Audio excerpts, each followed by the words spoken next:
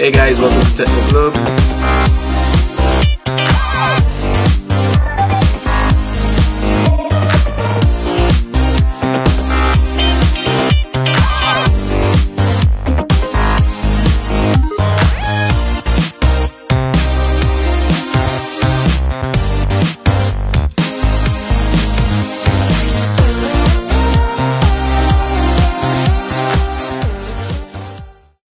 Augmented reality. How far has it come? How long is it going to take to be mainstream? Also, our 2017 tech guide. Best of the best. My name is Eben Wilkins. And my name is Maurice John. Welcome to Technoblurb. Alright. Yeah, Maurice. So, augmented reality. What is augmented reality? Ah boy, this is emerging technology that I believe is one of the next frontiers in our technological leap forward. It's basically blending the real world With computers and the digital world. Yeah. Last year, well, this year actually, earlier this year, Google introduced ARcore. But prior to that, they had introduced Tango. And many persons are saying that ARcore has basically killed Tango. that is quite interesting. It's quite interesting, yeah. So what is Tango? Tango is augmented reality on phones and mobile devices, but it's hardware specific, right? Meaning that you have to have the appropriate hardware on your device to do augmented reality. Now, if you look at the humble beginnings of Project Tango, I believe that Google really saw the potential for Tango to enhance its mapping solution. So one of the concepts that surrounded Tango is where they use Google Maps indoors. So if you go to a museum, you could take out your phone and actually be guided through the halls of a museum.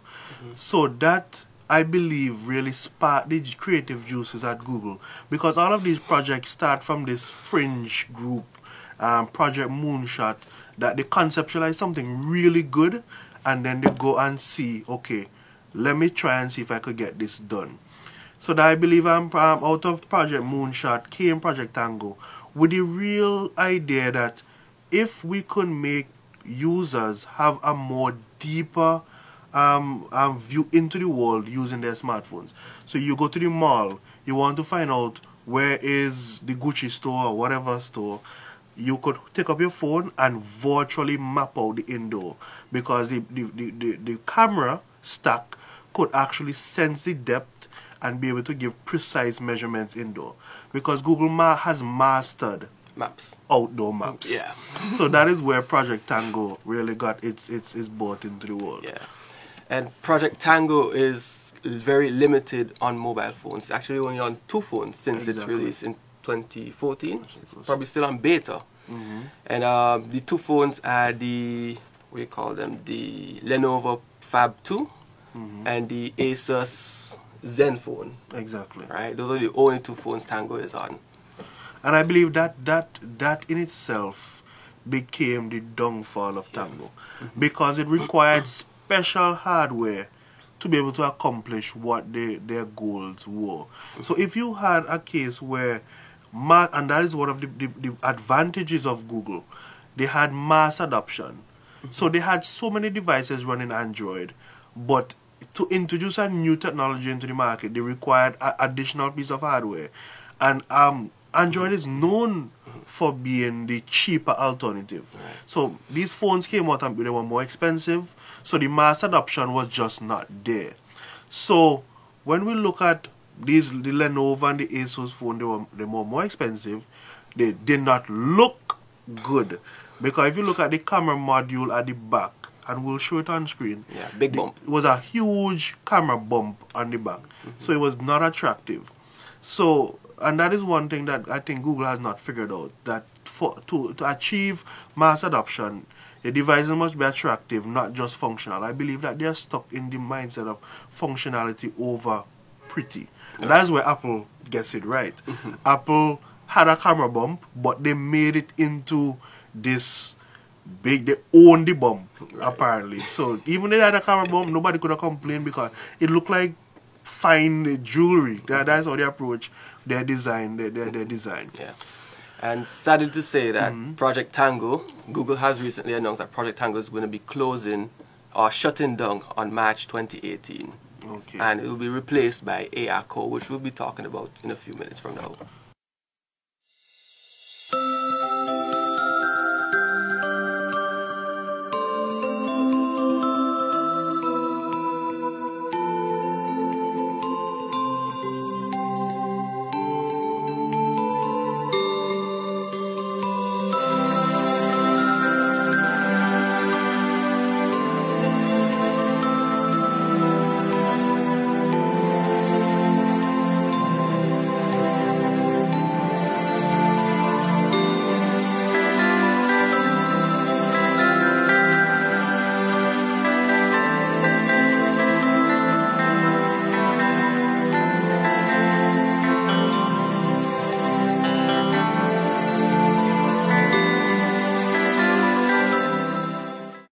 Alright guys, thank you for sticking around with us.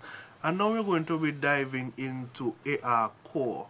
Now, what really sparked ARcore, the introduction of ARcore, really saw the introduction into the market because of what Apple did. When Apple had WWDC, they introduced a framework that does basically the same things that Project Tango did, but with a regular camera. Yeah.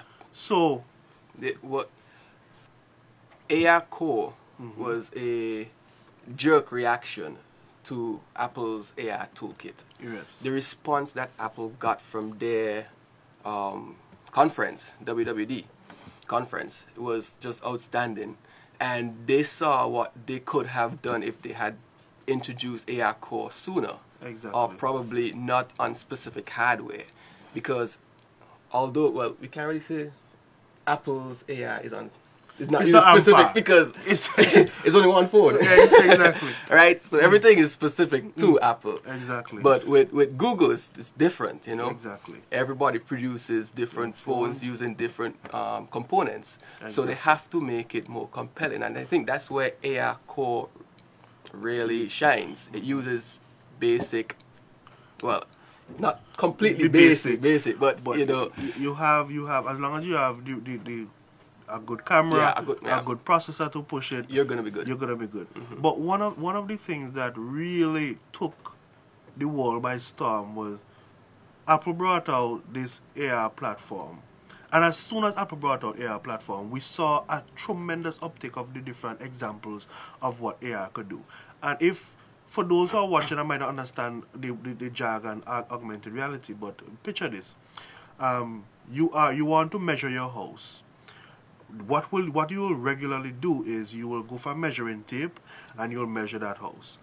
But with augmented reality now, you could take your phone, point it to a spot in the room and anchor the point there and actually measure how the distance to the next wall. So it allows for depth sense, it allows us to see all of the things. Now this is Christmas. You are doing Christmas shopping. Imagine, and this is actually on the market right now. Yeah. Coats, and I believe in the future Coats will implement this. I think Coats is our Caribbean IKEA. Exactly. Yeah. So you want to know, because let me give an example of my mother. My mother, she got a new couch for Christmas, and she cleared out her living room, and she was waiting on the couch. Now, she could have taken up her phone, download a Coats app, and virtually put the couch in the room and see if it fits, how it looks, before she went to Coats and buy it. Yeah. That is what augmented reality allows us to do. Another thing, you want to buy a dress or a shirt or a pants, you could stand in front of someone, they take out their phone and they fit the clothes on top of you, because it could sense the depth, it could sense how wide your shoulders are. That is where augmented reality is heading in the future. Yeah. And to push it even further, let's say it's this time in Christmas and you're ready to paint your room. Exactly. Use your phone, and your phone will tell you how much gallons of paint you need to paint your room. Exactly. Yeah. And it could show you how your room would look With the color. with the paint. Yeah.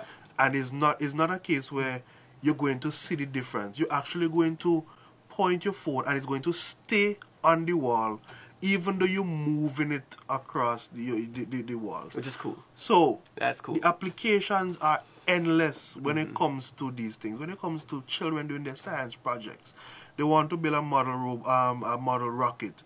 We have seen examples of where people use launching rockets from their pool because the phone camera could detect the surface of the water and could actually show the rocket taking off. Yeah.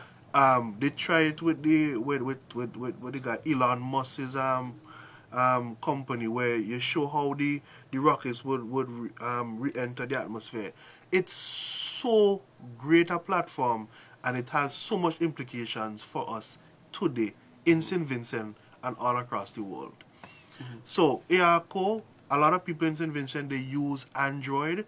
So Android will be our gateway into this new platform. Yeah. So in the next 2 years, I expect this to be in St. Vincent, and people, hopefully companies in St. Vincent, will take advantage of it. Let's hope.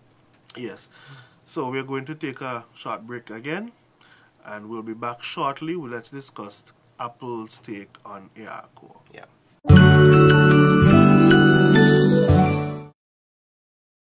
Welcome back, guys.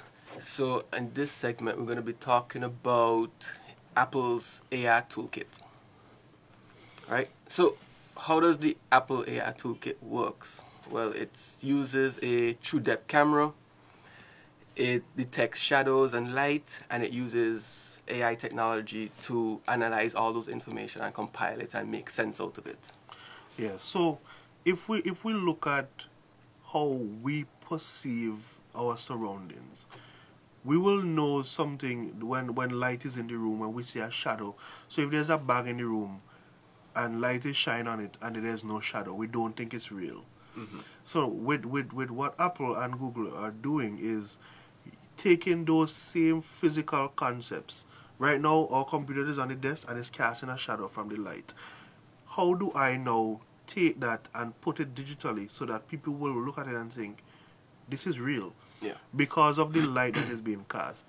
So what Apple did, and you know I'm an Apple guy, Apple, because of their tight control over their technology, they could decide we are doing augmented reality, and so much people come on board. Because from iOS 11, you now see that iPhone 6 can do it, the iPhone 6s, the 7, the 8, and the X. So you have a wide range of devices that could jump right into augmented reality. And the most important part of any platform is if developers could see that it makes sense financially so that they could jump into it. So, Coats, if Coats is going to do an app that they will sell more furniture, they will sell more curtains and all of these things, because people could see. You could take down, and everybody know. We all have Vincent, we know. We tear down the house, we take out everything out of the house, and then we start to rebuild and reconstruct. If we could walk around, my sister too, my sister said, well, she fed up of this bland color. She wants a color that is different from white. You know, everybody in St. Vincent, they have the one color all across the house, and so she wanted her home in pink. Now, if she were to decide what color pink, she could have take her phone and decide. If she want to use Corez to buy paint, Corez could have a paint app. So you take it up and you put it on your wall and you say, okay, I don't like this color, I don't like this color, until you mix and match and you see that color. So the advantage of Apple, in your eyes. Yeah, the advantages of Apple, and not only Apple but AR in general. There are a few couple advantage uses for it. We touched on shopping. And I want to mention sports as well. Just imagine you're watching cricket. Now, you're on the high stand, you can't really see what's going on. You can't see the scoreboard properly, you don't know how much runs the two guys in front have. Take out your phone, whoop, all the information pops up. You know each player, you know how much runs, you could click and check their stats right there on the go. That was a huge... when Apple showed that. That was where huge. you could go to a sports game and the camera could use artificial intelligence to detect, okay, this is LeBron or this is Chris Gale, and you could show them your averages. You're right. How much your score is in the game. That is crazy. Yep. That is crazy. So imagine that happening in our Caribbean context. Yeah. And not only that, look at the dashboard. You're in a vehicle, you're traveling, put augmented reality in that windscreen. You get to see how fast you're going, direction you want to go, if cops nearby. You think about it, and it's all on your screen. You don't have to look down or look anywhere. Just look straight in front of you. Exactly. That'll be cool. So if you put one of these cameras inside of your vehicle, now if you are a new driver, you could actually start sensing, okay, I am a few inches away from the drain, or I am 15 feet from the vehicle in front, and you could actually have precise calculations as to where you are going. Now, of course, that will go to self-driving cars and all of these things. But, you know, that's where augmented reality interacting with our live space is going.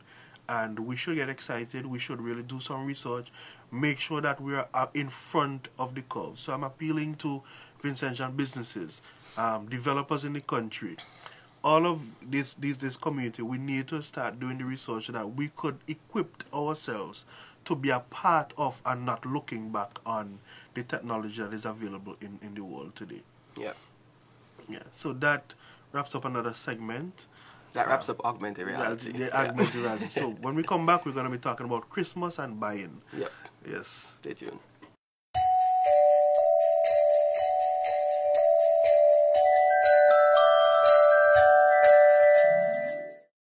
Alright, we're back and we're here at that sweet Christmas buying guide. So we're going to be looking at a few categories and seeing, okay, what is the best in that category, and we might also offer some budget friendly options. So Eben, for this year, what is the best phone out there you say that somebody could buy? I wish Microsoft had I knew it. Man, I wish a Windows phone came out this year, Oh, but sadly, there's no Windows phone to talk about. Windows phone is dead right now. Right, but I mean, I gotta admit the iPhone X is pretty sweet, but I won't pick the iPhone X. Okay. I'd actually go with the Google Pixel. The Google Pixel. Yeah, man. XL or the regular? Go with the regular. The regular is big enough already. The XL is a little bit too big. You know, Okay. it's huge. Okay. Yeah. So we have the Google Pixel. Of course, it's a really good phone. My brother actually got the Google Pixel He did? XL. He did. Wow. More than the kind of money I was spending on that phone. I'm like, Jesus. Oh, man. That's house, land and everything in between. So we run that later. He actually wants to come on the program to give his take, so we'll have his take. That's cool. A regular consumer giving his review would be awesome. All right. But he picks the camera. It's really, really good. Yeah, and the tail between the Pixel and the iPhone is really interesting. The Pixel uses all software, while the iPhone X uses all hardware. Exactly. It's pretty interesting. It's quite interesting. So we're seeing in the phone category where Google is going and where Apple is going. Apple is very good at hardware. Google is very good at software. So what Apple is doing with 2 cameras, Google is doing with 1. So right now is a toss up between the iPhone X and the XL. Yeah. Budget now, if you're looking for a budget phone around $500 US, I would advise to get an essential phone. Jeez, budget is now $500. $500. Wow. $500 is budget. That's the budget market right now. Or you could get the OnePlus 5. The OnePlus is nice. 5T, The OnePlus is really nice. which is 500 Yeah. too. Alright, so what is our next category? Well, I guess we could go into laptops. Laptops. Alright. Now, you know, is Windows. You finally get a little chuck in there. Of course. So tell me which Windows. Which Alright. Windows? So for premium, I would go with I like the Dell XPS series. It's really good, 15 specifically, and the 13 is actually nice as well. It has the what's called the infinity display. Yeah, which is really thin bezels. That's really nice. Yeah, but I'll go with the Dell XPS 15. Okay. So no Surface? Nah, no Surface, no Surface. No Surface No. too? I think I'll get more for my buck with the Dell XPS. Oh, okay. Yeah.